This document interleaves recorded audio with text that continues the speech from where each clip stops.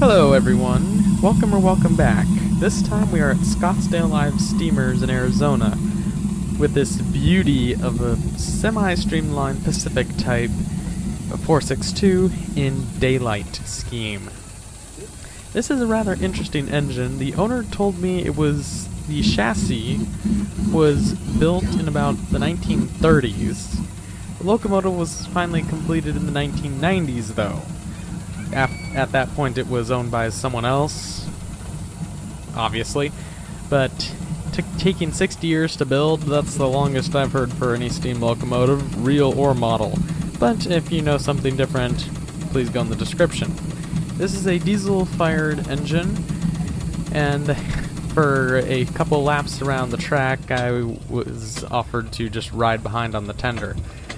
This was also the last weekend of public rides for the season. The season starts up again in October. Sort of the opposite, considering it's desert, because the winter's cooler, and that's when people can do more outdoorsy stuff then.